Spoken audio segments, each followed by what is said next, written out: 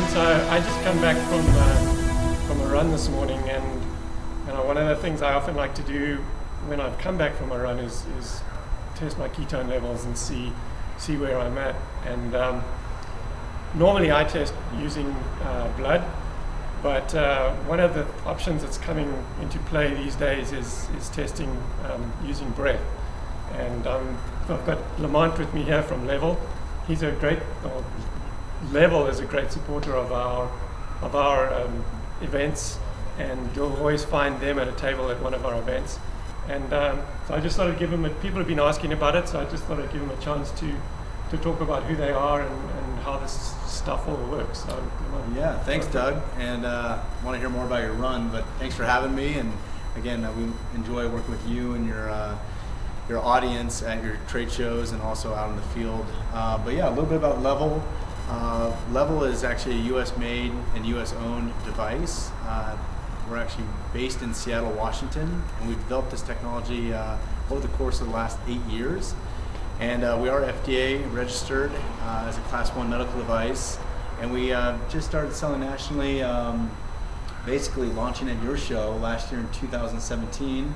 And are now selling devices for both consumers and business owners. So what I'd like to do, Doug, is... So can we just quickly delve into the difference between, because we were talking about this earlier, the difference between the personal one and the business one? Yeah, absolutely. And I was just going to share it. I'll step back. I do want to measure your breath acetone. Yeah, we can do that. And see your reading today after a run. But yeah, the difference between a home and a pro device. The home device, as you can see with the Levl device, is designed to be a non-invasive way to measure breath acetone. And breath acetone being one of those ketone bodies. So you got beta hydroxybutyrate in the blood where you measure millimolars, and then you also have acetoacetate that you'd use urine strips, and then we measure breath acetone in parts per million. The home device, as you can see, is the same as the professional device, and it's designed to take multiple readings throughout the day. You can have a user 1 that has a phone app paired to it, which I'll show you in a minute, Doug. You can also have user 2, and then you can also do guest mode and really understand what your level of ketosis is, whether or not you're burning fat for the day or carbs or sugars.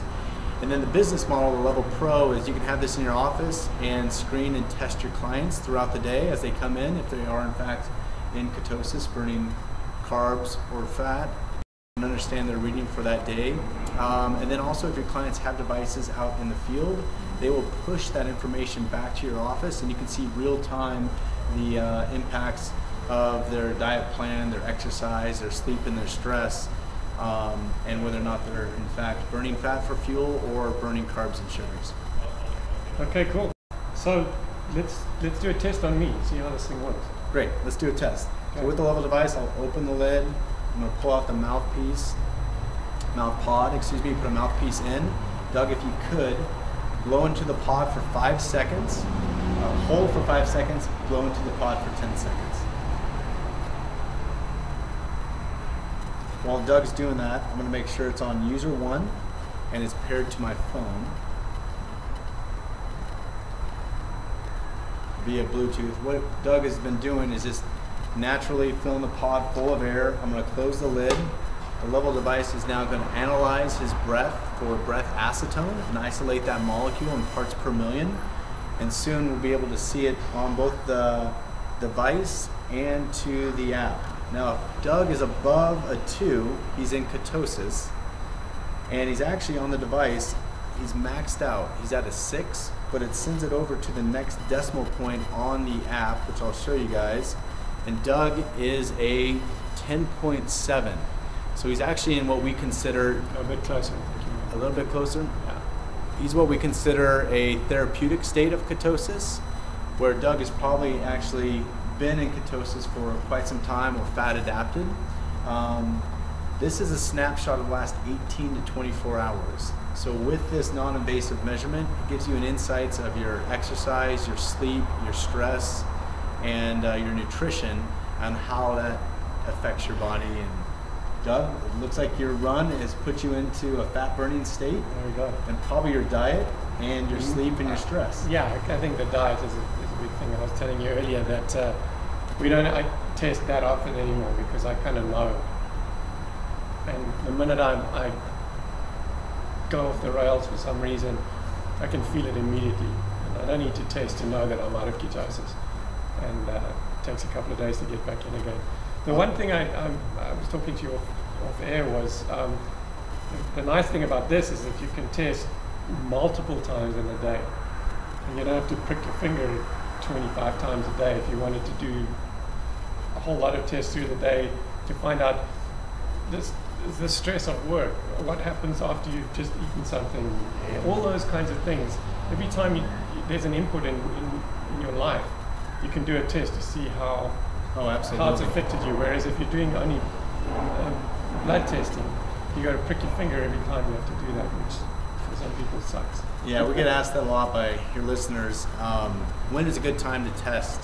And a good time actually is any time that is convenient for yourself, but if you can do that same time every day to understand the last 18 to 24 hours, but being non-invasively, if you had this at home or in the office or in your gym or wherever you might have it, if you can do a reading right when you wake up, that's your resting metabolism, before you brush your teeth and before you have breakfast, that gives you a good baseline of the last 24 hours. You can think about, all right, I was let's say I'm going to use an example, I was a 1.6.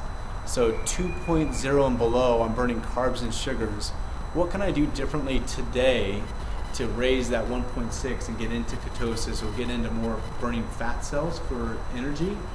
So then you would adjust maybe one or two things, working with your coach or understanding, listening to certain podcasts that Doug offers on his site, and see if that affects your ketosis reading. The other thing is you can do pre-post workout. So prior to workout and then after workout, you can use this non-invasively, and then also later in the afternoon when your glucose is changing, your body is changing from fatigue from work or exercise, you can do a reading later in the day. Yeah, and even if you stressful job and the effect of the hormones and stuff, stress hormones and things, that can also make a big difference. That you can monitor how that's affecting you too. Yeah, Doug, I want to share this with you. We were talking about this and just behaviors that we all do, and through the work week and then into the weekend. This is an example of someone in our office that I want to share with your listeners, and this shows kind of those peaks and valleys that we all experience with life and as things are introduced to us. But this is an example of, you can see the parts per million, and then also the graph below. You can see Monday through Friday, this particular person is burning carbs and sugars after the weekend, rises into a fat burn state, and then come the weekend, having a girls' night out or perhaps a birthday party, or not being so diligent on nutrition and exercise and sleep, they have to then get back into a fat burning state throughout the week. This particular person then realized that I can isolate on the weekends and change a couple things that, I'm going to fast forward here, you can see becomes much more fat adapted, and on the trends is showing a nice steady state of fat burn. So that's actually an application that our coaches would use in a Levl Pro office to show and have these conversations with clients, whether or not their diet or their nutrition or their sleep behaviors or even their stress is impacting their goals or helping achieve those goals that they might have for weight loss and lots of other disease states. Okay, awesome. So we did commit to trying to keep this one short, so let's end it here. But I think doing a series of chats with you over the next few months, I think would go down well. I think. Yeah, I look forward to it. Yeah, absolutely. Telling you more insights about the device. Go into more detail. Maybe we can do some case studies of certain people that are doing well or are struggling, because not everybody's successful. People often struggle, and they like to see that other people are struggling as well, and how they dealt with it, so that it gives them hope and a roadmap to maybe getting past their own struggles. So I'd like to kind of work on something like that with you. I look forward to it. Thanks, Doug. Okay. Thank you. Thanks.